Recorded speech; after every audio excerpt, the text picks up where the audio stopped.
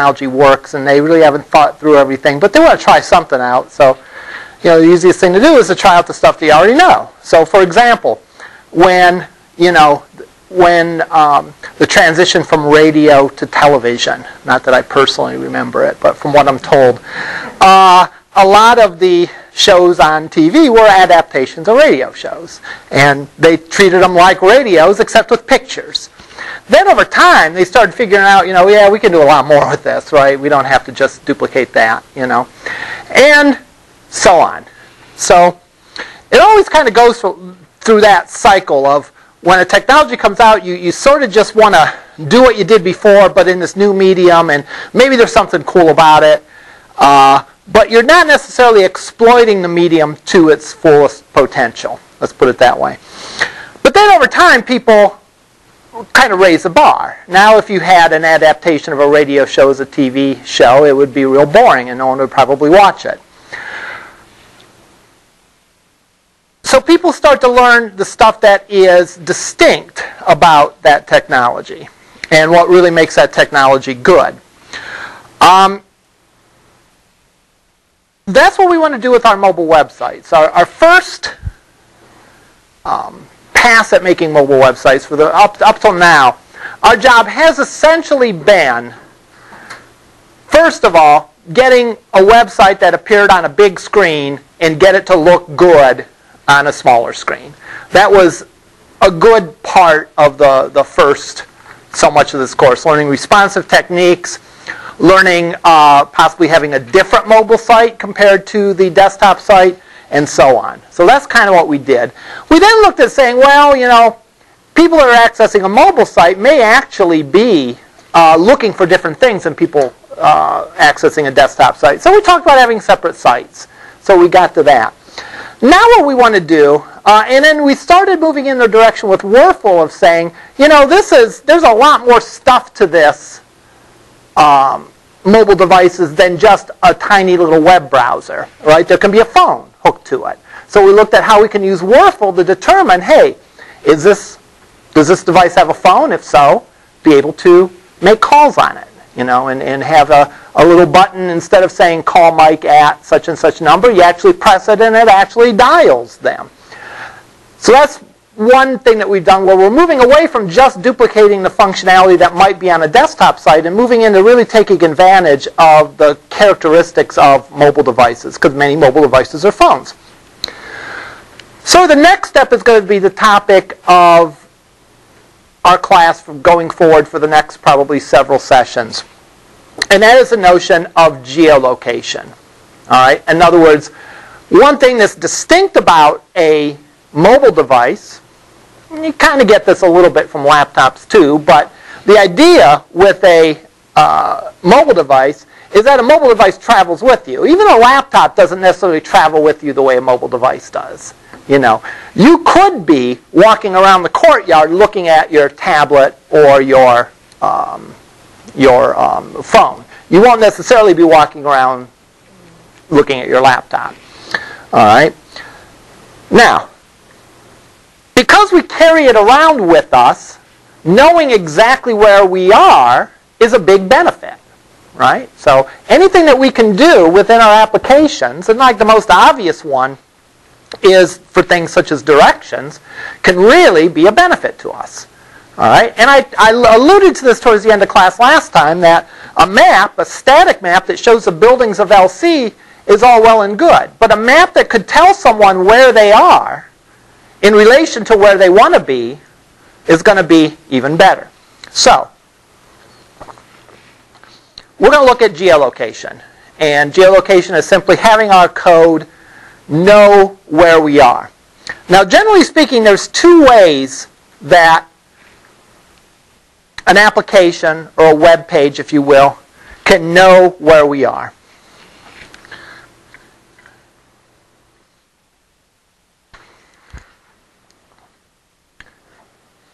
One is geolocation based on IP address.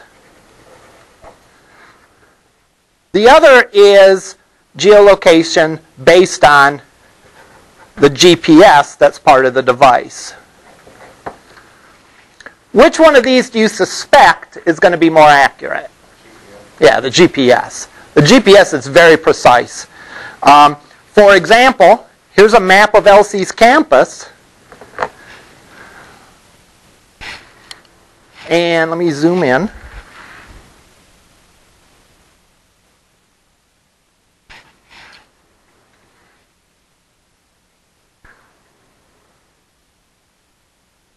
That's telling us that, let me orient this right.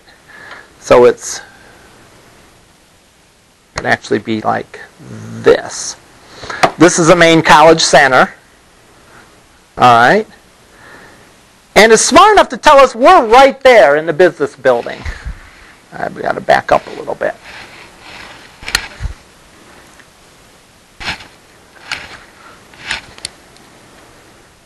All right. If we were to look at the business building, yeah, that's pretty much where we are, right? We're we're on the courtyard side, right? Courtyard's right over there looking out. And we're on this end of the building. There's more this way. And that way is the college center. So this tells us with almost scary detail where we are, all right? In fact, if we were to take this and walk around campus with this, you know, we might even be able to change. All right, there, I'm going to hold it. I'm walking this way a little bit. Let me walk towards the back of the classroom. You'll notice that that is adjusting itself as we're walking, or as I'm walking. So we can get very precise location based on this compared to the IP location.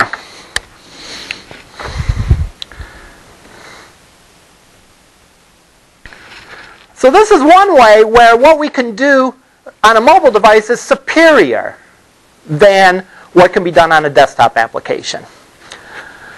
This machine, this computer, does not have a GPS. So how does Google know, for example, if we were to go in and Google Italian restaurant,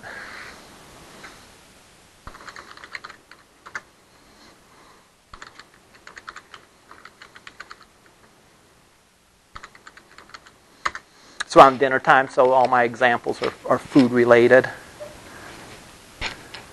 How does it know to show me in Elyria? It knows based on the IP address. Okay? As I'm sure you probably all know, every computer has an IP address associated with it that's on the web. So even if you're not a web server, you have an IP address. You know, that's how it makes sure that, like, if me and you were both on Google at the same time, you'd get your page, I'd get mine. You know, if you're at home and I'm at home and we're both accessing Google, how does it know where to send the different results? Well, it knows that based on the fact that when I submit it, I have my own IP address. I may not always have that IP address. All right, like if I have a dial-up connection, I get assigned a different IP address every time. If I have like a cable connection, I, for the most part, have a consistent IP address, although that can change sometimes too if you reset the modem or other things. So each internet service provider gets assigned certain IP addresses to use. Obviously, two internet service providers couldn't be using the same IP address because then you're liable to get someone else's pages that they requested. And that's a scary thought, right? But instead, you're assigned an IP address. And therefore, each internet service provider, it's known that such and such IP address through such and such IP address is the internet service provider that's in Elyria, Ohio.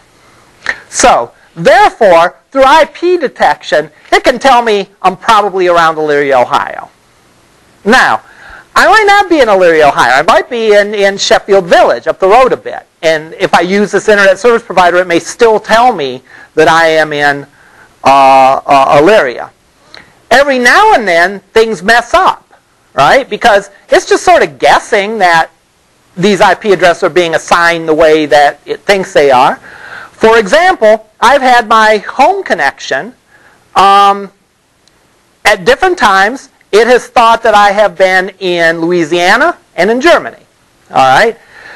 Back when I had Century Telephone, I think their one big center for the web was somewhere in Louisiana. So somehow they must have been assigned some IP addresses, and maybe they needed some extra ones or whatever, and maybe they didn't go through the process of updating their records, but I was getting an IP address that thought that I was in Louisiana. So if I Googled Italian restaurants, it would tell me Louisiana.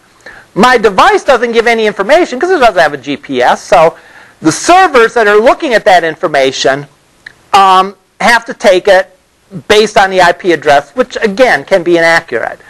The Germany thing, I don't know what went wrong with that. All right, I don't know. Maybe the code that took the IP address and analyzed it and figured out where it was from, maybe there was a bug in that code. It's hard to say. But it was funny because if I'd go to google.com and I'd get sent to google.co.de or whatever. And it was hard for me to go to the default Google. And I would reset my modem and eventually I'd get the right IP address. So for whatever reason, that technology, first of all, is not going to be like accurate. So even if it works good, it might tell me that I'm in Elyria, but it's not going to pinpoint that I'm on campus of Loring Community. All right? And it's definitely not going to pinpoint to say that I'm in the business division building. Where a GPS, that technology can pinpoint very precisely where someone is. So you have these two choices. All right?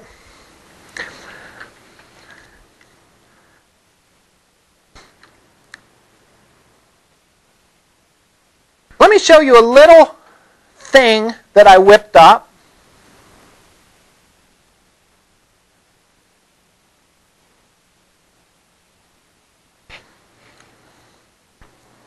Show you this. We looked at it before.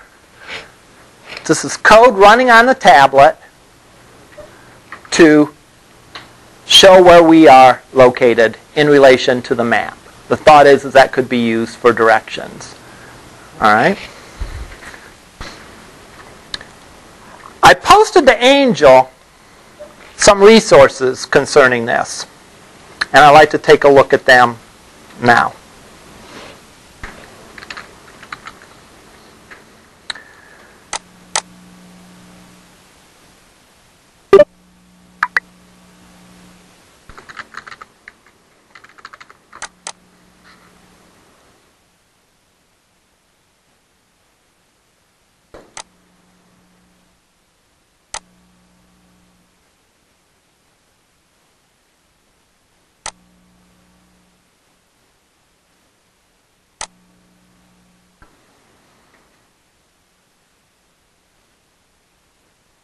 Here's a little tutorial that shows us how we can use geolocation and Yahoo's APIs to build a simple web app.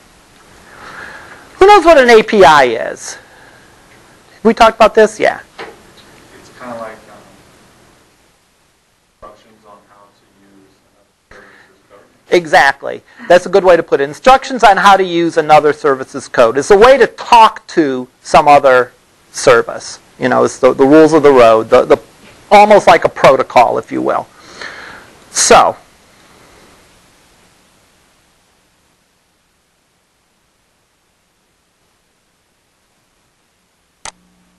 all right. I'm going to click on the demo for this. And this tells me that my browser does not support geolocation. Geolocation within HTML is a HTML5 feature. All right.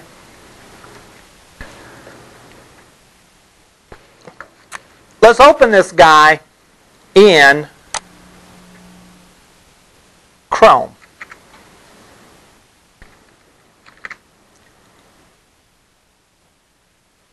I didn't want to do that. That's okay.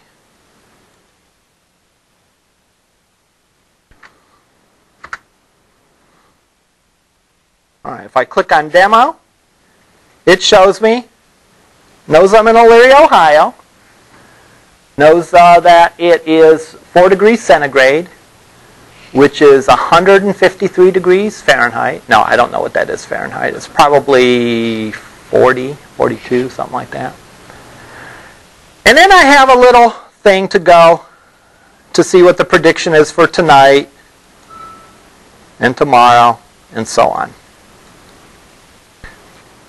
Now obviously, my HTML code isn't smart enough to go out and tell what the temperature is outside and all that stuff. So therefore it's communicating with the service. That's where the API comes in. But my HTML code should be able to tell that service where I'm located at.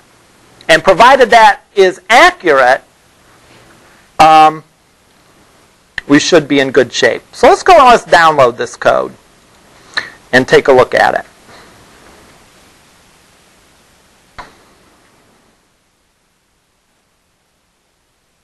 Where'd it go?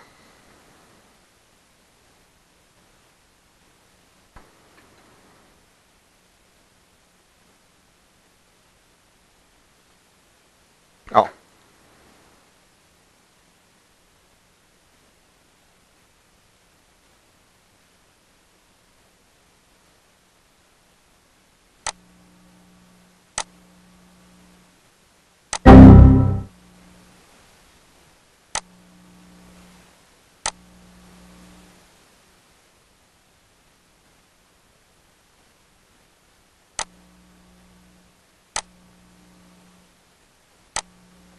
All right, here it is, I think, weather forecast.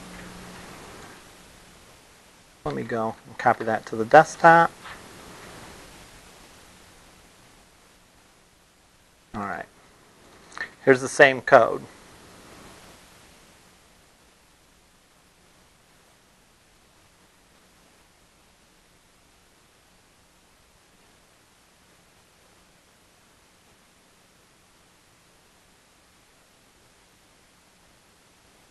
Now, first thing I want you to notice is this isn't working. All right? So notice the error message. Please allow geolocation access to work for this. All right? The code that does the geolocation, obviously, if you think about it, letting a website know exactly where you are, I mean, there's privacy issues concerned with it. All right, especially if you have if you're accessing from a mobile site and you're actually giving your GPS information of where it is. So therefore, there is a security alert message that pops up that confirms. And I didn't see that message pop up.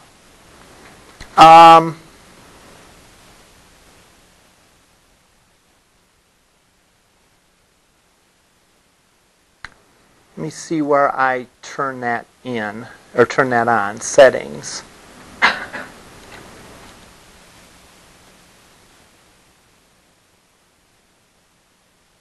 Tabs, appearance, show advanced.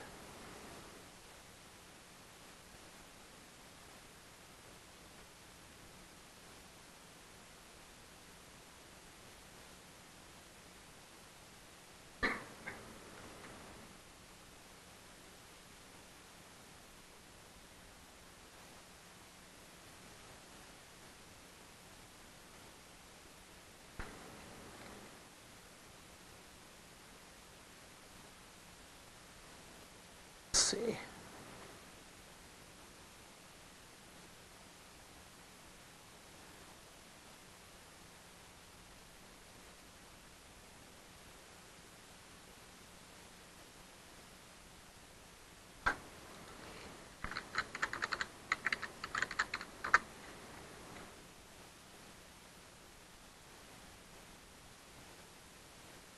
Menu setting, advanced, privacy, content. All right, very good.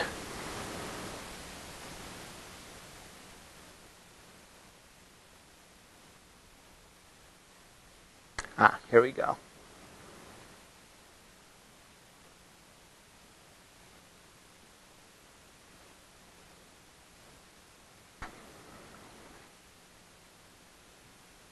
Ask me when a site tries to track my physical location.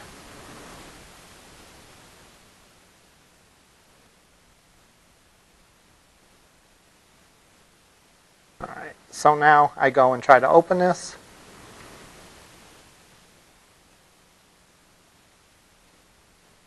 I don't know why it is not. Why it's not asking me.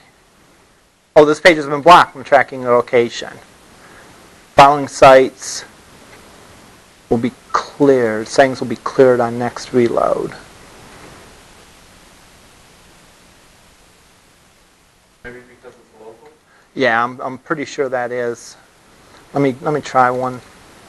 All right. Told me this. I click that. Manage following sites have been blocked from tracking your location. This page.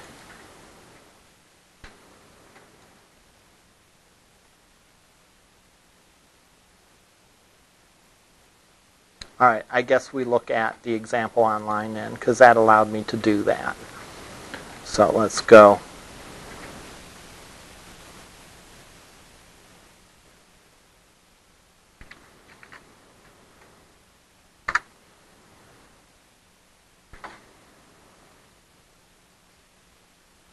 All right. Yeah, it must be because it's local. It doesn't, different rules apply. I'm not sure. But there, notice I get a prompt at the top. I set it to prompt me to ask me, which is probably like a good idea. I suppose, you know, if you're really security conscious, you could say never. If you're really trusting or not terribly interested in privacy, which, you know, you could say always allow it. But it'll ask me if I want to use a location. And if I click allow, it will then go in and it will show me that information. Let's look at the source for this. All right.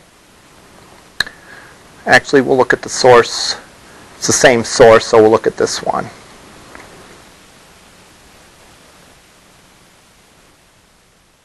All right, we have some styling up here.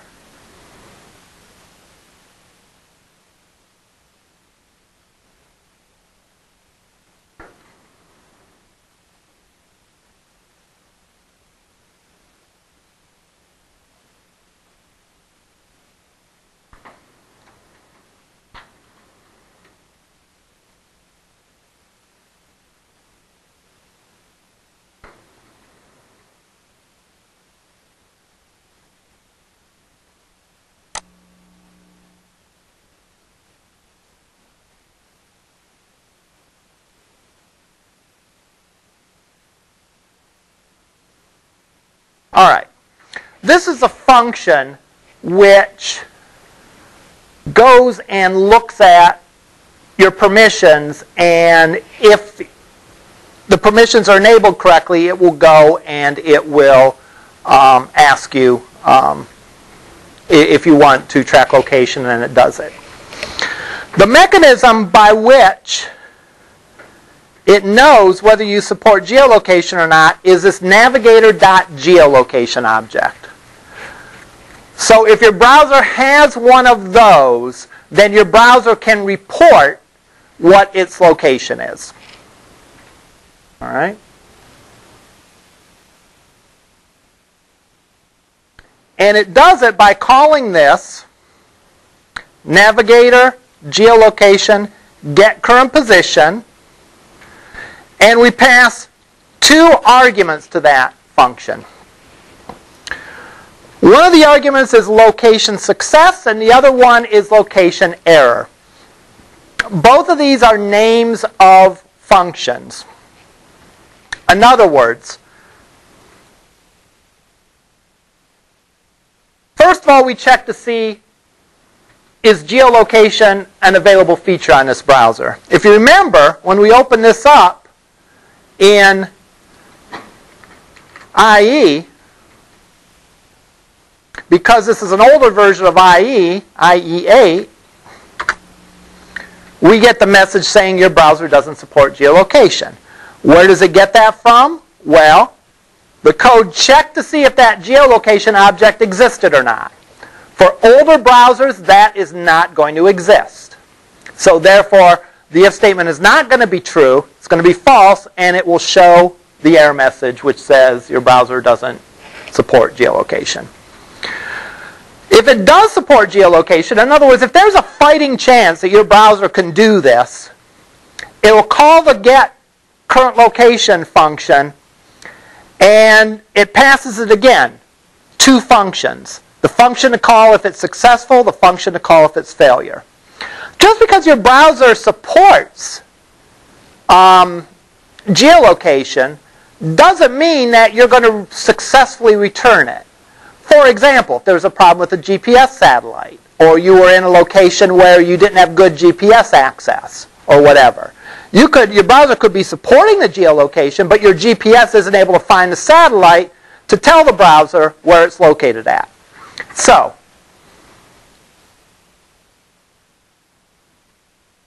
this function is for what gets called if we find a location. This function gets called if we do not find a location.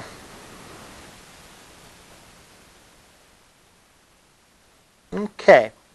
Let's look at the failure first, because the failure should be pretty straightforward.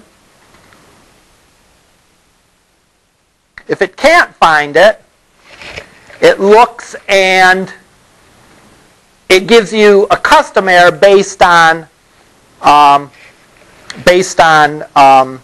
error code that it receives. When that error function gets called, it gets passed an error code, and we can test that error code. So, for example, if I go here, let me close this, and let me reopen Chrome.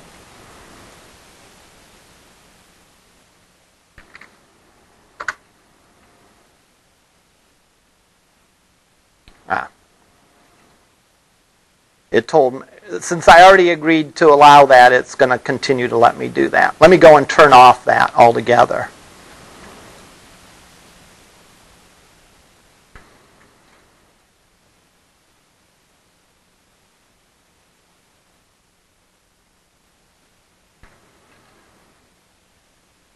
I'll say do not allow.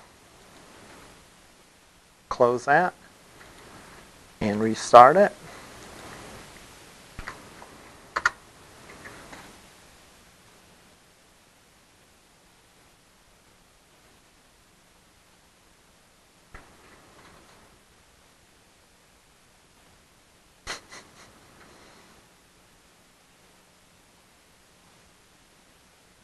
Well, that's surprising.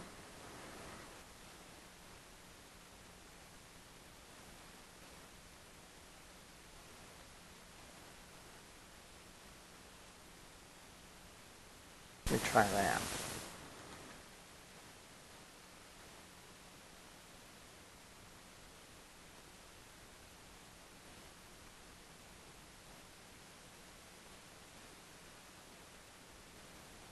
Yeah, it was there as an exception. Okay.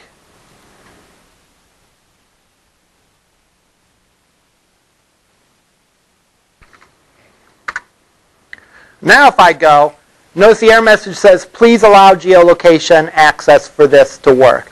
Notice that's different than the error message that IE gets. IE gets a message saying that geolocation is not available. Why? Because that navigator geolocation object didn't exist. So therefore, this path is taken. That object doesn't exist. It can't do geolocation. Therefore, IE shows this error. Now that I've disabled that in Chrome, Chrome's going to try to get my position, but because my permissions are set to not allow that, it will come through and this error code gets called. And the error code is specific that the permission to get the location was denied. And that's why we get that message. So let me go in and change the settings to always allow this.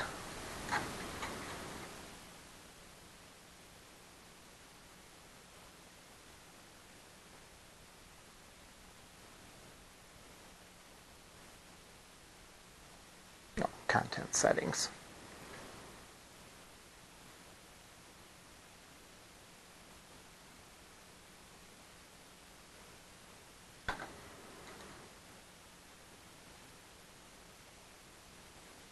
Now I can get back to that. So, in other words, if we look at the JavaScript code,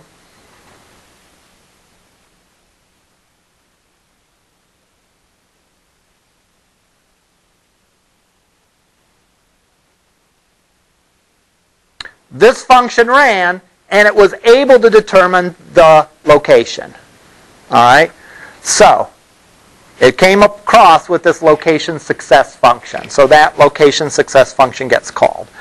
Now, we're not going to go into the details of the API for Yahoo other than to show like how this is, other than to show some information about how this is done. We don't need to know everything about the way that Yahoo's weather API works though.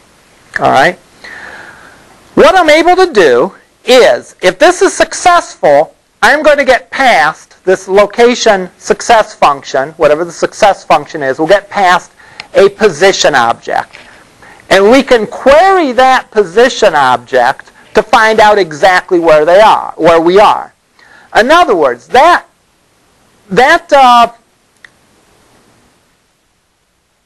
position object returns a latitude and longitude.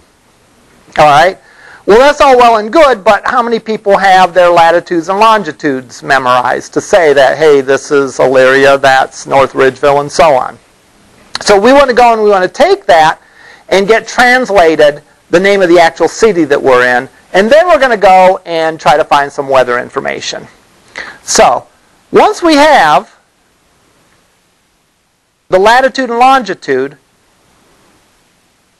we call this function, or we actually configure this function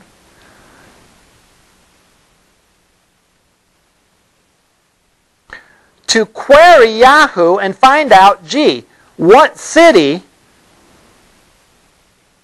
corresponds to this latitude and longitude. And let's pull some information about that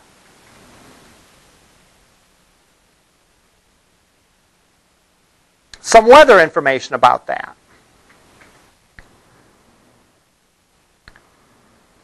It does its thing. We then can get from the results the city, the state, possibly the country code, and then information about the weather that we put on here.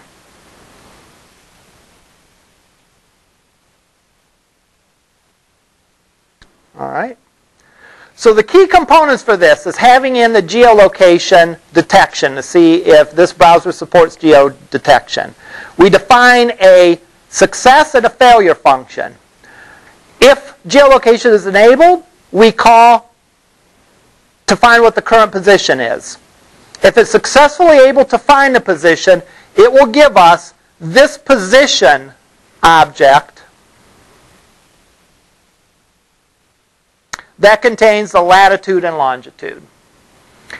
If it fails, it will give us an error code that contains some information about why it failed. And we can test that error code and display an appropriate error message. Once we know specifically where we are, we can then go and do our thing and do something with the latitude and longitude. Any questions about that? I know this is kind of a big example. What I want to do is I want to break it down into smaller pieces. All right? Before I do that, though, let's look at what other resources I had posted to Angel.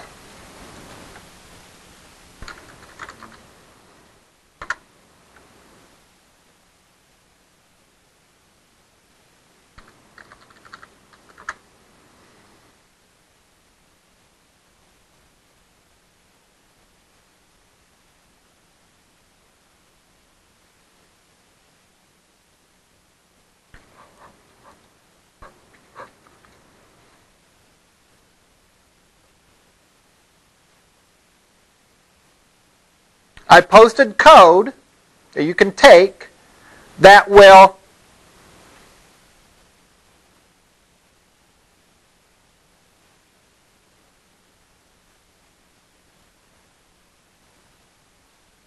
go and determine, based on your IP address, what the name of the city that you're in is.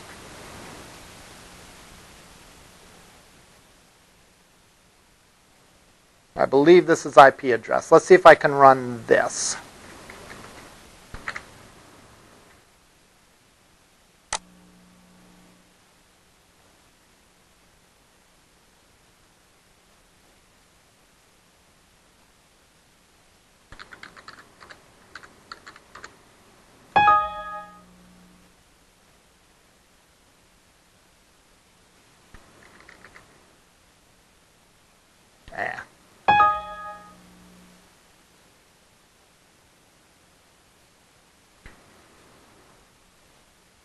give me all those stupid line numbers. Oh, check out a demo on my site. There we go. All right, there's a location. Interestingly enough, this tells me that I'm in Sheffield Lake instead of Elyria. Why is that? This is using a different service to take my IP address, take my location and IP address and determine all that. All right. Let's look at this code. This code, again, uses the Google API, the Google Loader client location, to pull the latitude and longitude. So theoretically, we could use the geolocation object to pull the latitude and longitude, and then use this guy to pull the name out, right? Because we would simply change where you're getting the latitude and longitude from. And then we could go and we could display that.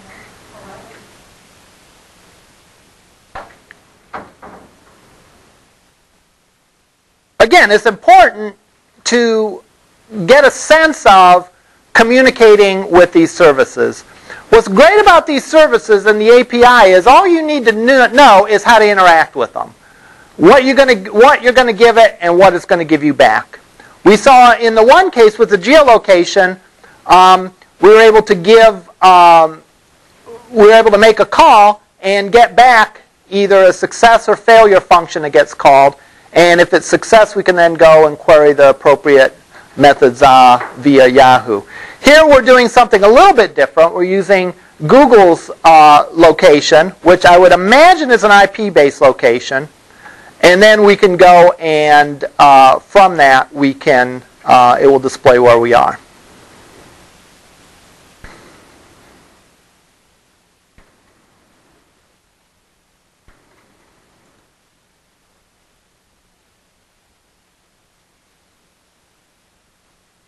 Let's see.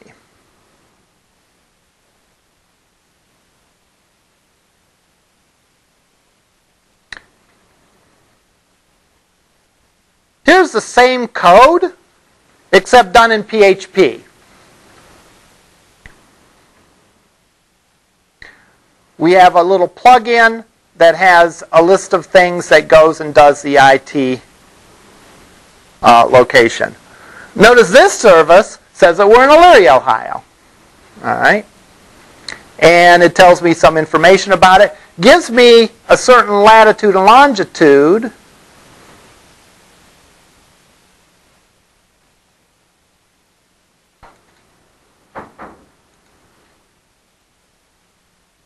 But it tells me that I'm in Elyria, Ohio, and it can also tell me stuff that is nearby. This, however, is done PHP on the server side.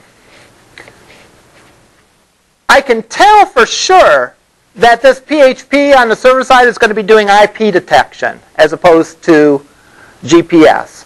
Why? Because the server doesn't have access to the GPS information unless we were to tell it that. All right? The server only knows the IP that the request is coming from. Now, the nice thing about the IP location-based request that we're making here to find out the location is that the user can't really block it. All right? The user can't really block it because the server has to know the IP that's making the request.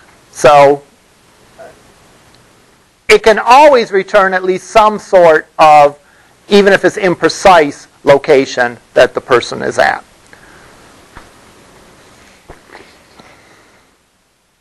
Finally, here's a little discussion about client and versus server. And it sort of comes to the same conclusion that we do. And that is that the HTML5 geolocation tends to be more accurate than that because IP-based geolocation depends on databases associated with ISPs to find out where you were. HTML5, on the other hand, possibly can use GPS. Doesn't always use GPS, right? If the device doesn't have a GPS, it won't use it. But it possibly can do that. And because of that, it's going to return accurately. All right.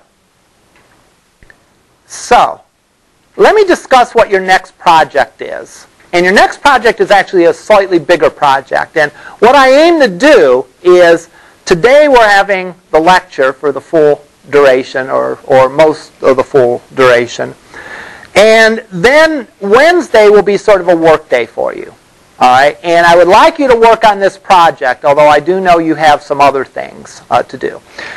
Now, in this case, I'm trying to, my aim in this project is to give you the pieces that you need to do this without necessarily putting them all together for you. So I'm giving you some resources, I'm pointing you in the right direction, and I can even show you kind of what I want it to look like. But then it's up to you to put everything together. So let's start with what I want you to look like. And what your project is going to look like will be this, except it's going to be a nicer looking than mine, because I just threw mine together as an example.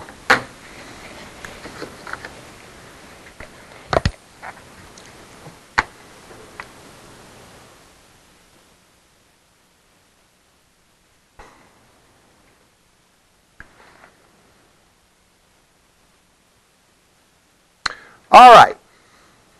You will pull up a map of Lorain Community College.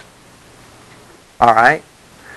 You'll pull up that map regardless of where in the world the person is accessing this from. Right? This is meant to be a little app or a little website that will help someone find their way on campus.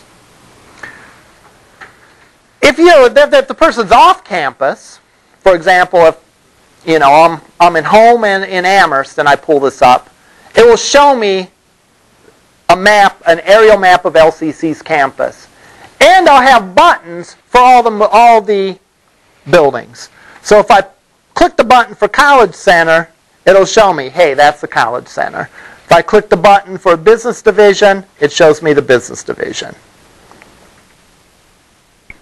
So it only shows one destination at a time.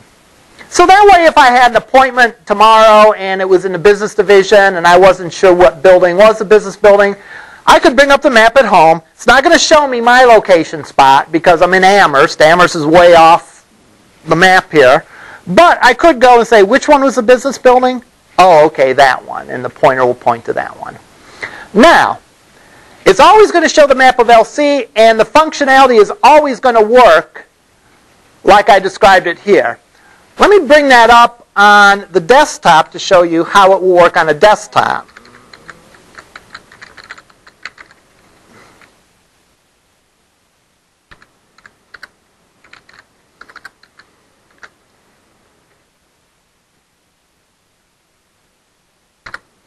It'll work like this. The map will come up and there'll be no pointer showing my location. Because all the desktop knows is that I'm in Elyria. In fact, if I wanted to zoom way out, it's going to show me as being in a pointer somewhere in Elyria. All right? But again, because this is imprecise, it can't pinpoint me anymore with any greater degree of accuracy than I'm in Elyria. So it will show me that, but that's not really going to do me any good. However, on a desktop machine, this functionality still should work. So I should be able to click on the College Center and say, hey, that's the College Center. Here's the Business Division. Again, notice only one of them is enabled at the same time. And notice that the button looks different for the one that's enabled. That way I can tell how this is. Now, I did a very bare bones job with this. All right, I just put together the functionality and an example of two buttons. You'll want to do this for all of them. Now, I can understand you looking at this and saying, wow, that's a lot of stuff to do. It really isn't. All right? There's a few discrete things that you have to do, and you can build on it. You can start doing one thing at a time and figuring out how to do that and then proceed on to the next one. I put a little walkthrough of what you need to do for this in the instructions. First of all, this page has a lot of information on geolocation. So, for example, this is the code to get latitude and longitude. So I can go and click this, and it'll tell me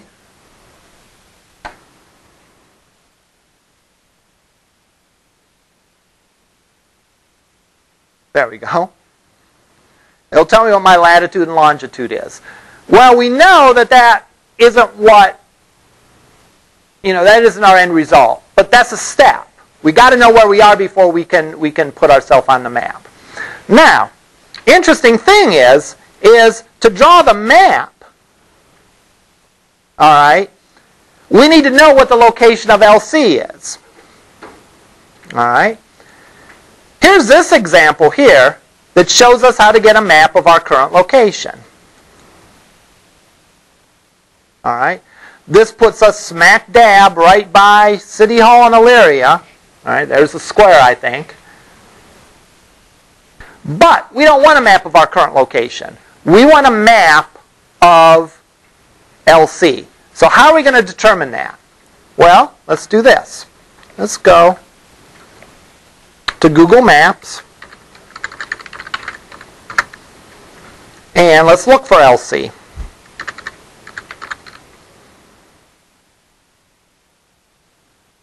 All right, here we go. We can switch between a map and a satellite view.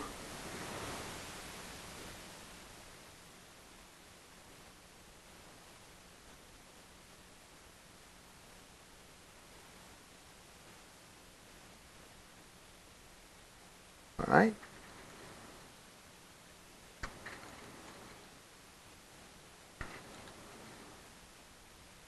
Now the question is how can we take a spot on this map and get the latitude and longitude? Because that's what we need. Well,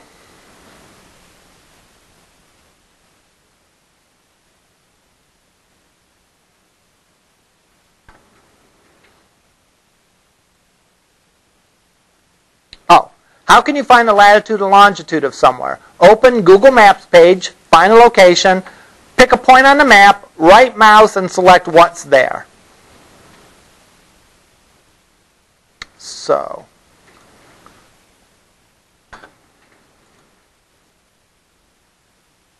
what's here?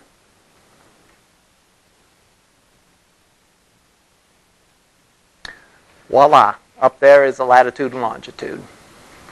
All right, so if I want to know the latitude and longitude of Lorain Community College, and let's say maybe I pick something logical like the midpoint of the courtyard as being the latitude and longitude, I find that spot on the map. What's here? It gives me the latitude and longitude. Now, how are we going to put these together to display the map? Well, we know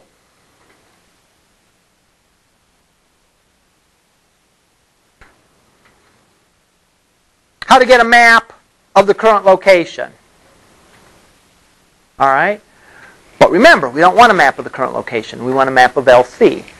Well, it would seem to me like we could easily adapt this code instead of asking what the current position is, all right, to ask, give me a map for this latitude and longitude, the latitude and longitude of LC.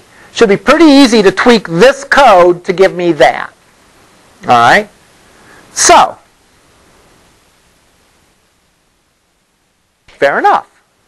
So, you then go and put a pointer on the map showing the or you then draw the map for LC. All right? So, that should be pretty easy to accomplish simply by taking those two examples and combining them in the right way. Next thing we want to do is we want to find the user's location and put a marker on the map. Well, we have the code here that returns the latitude and longitude of the current location. If we take that and look up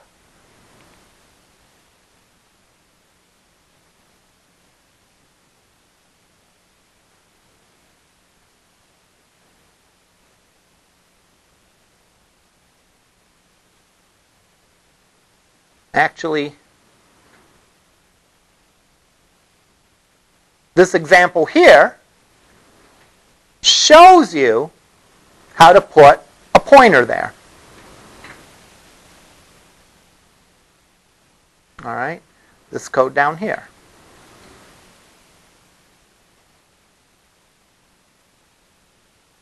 In essence, you're going to be taking these two examples. For the first part of it, you're going to be taking these two examples and sort of merging them together. All right, you're going to take how to draw a map of the current location, but instead of the current location, you're going to give a map of LC's latitude and longitude. You then are going to borrow from the code to get the latitude and longitude of the user's current location, and then you'll adapt this to put a marker there to show where their current location is. What you need to do next is find out the location of all the buildings on campus. All right, here's a campus map that shows all the buildings. So you might know some of them, you might not know others, but you'll go to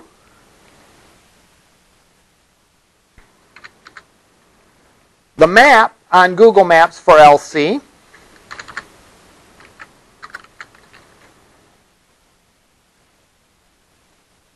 And this is a new library. All right. I can do the right mouse, what's here, and that shows me the latitude and longitude for the library. And I can do that for the college center. Right mouse, what's here, that gives me the latitude and longitude of the college center. So now we can identify the latitude and longitude of the college center. That brings us to the last part of the assignment, and that is adding the buttons so that when I click a building, I add a pointer to the map for that building.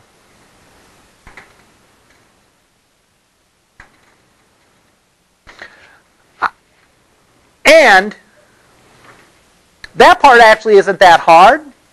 A little bit of JavaScript to do it. The hardest part of this assignment for me when I worked on it was figuring out how to only show one pointer at a time, so that when I click on a new building, it clears out all the pointers and adds a new pointer in there. But that's kind of the last step. Each step intermediary is very doable. And I would suggest breaking it down and doing it exactly this way.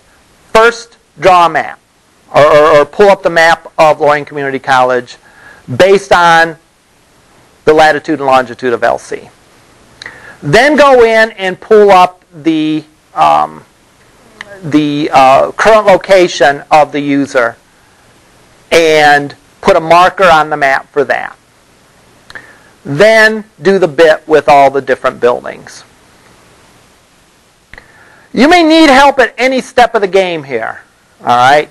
This is one of those things, it's like, going to, I went to the eye doctor Friday and they're like, oh, this glaucoma test is real easy. Yeah, it's real easy for him because, he's not having it done on him, right? So I can say it's real easy, but again, you may have some difficulty with it.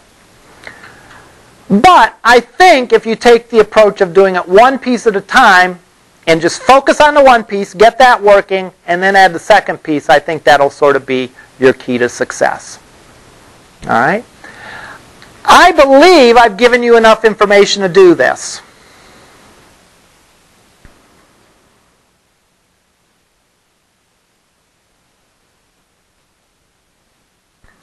Now, a couple other things.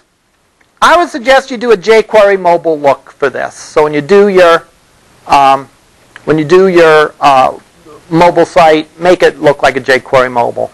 That's a nice, quick and dirty way to make it look good without spending tons of time styling it. The other thing I would do is look at the Google Maps, consider any other sort of functionality that could be beneficial. And even consider something like, would you want to put a panic button in here? That if you press the button, it called LC security, which you could do if you had a mobile phone, right?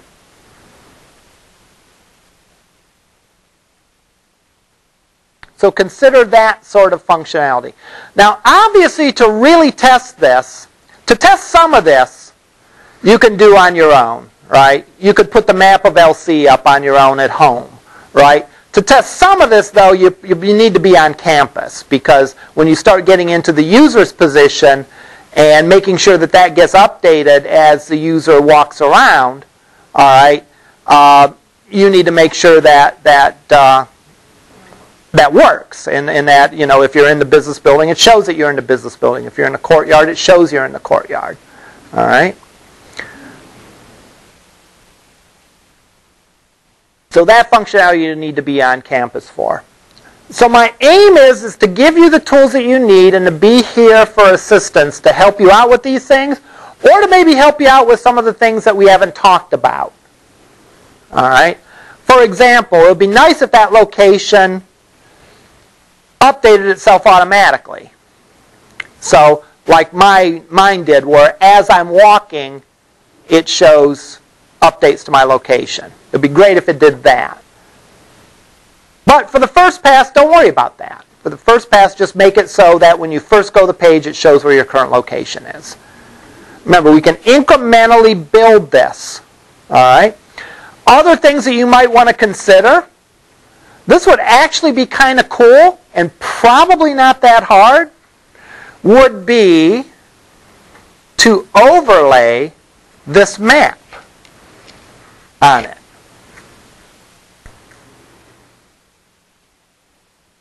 So that instead of showing the aerial view through Google Maps, it showed you that. You could probably do that without too much difficulty. These are all thoughts of how you could enhance from the basic one. But again, you know, think in doing it incrementally. Think of just getting the first step down, then going on to the second piece, and so on down the line. So, Wednesday, we'll meet in lab.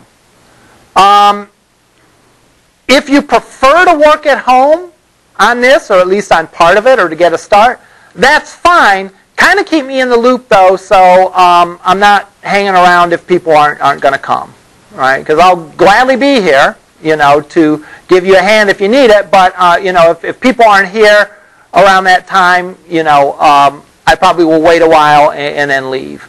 But if you want to keep me in the loop as far as whether you're planning on coming, feel free to shoot me an email. All right, questions? All right.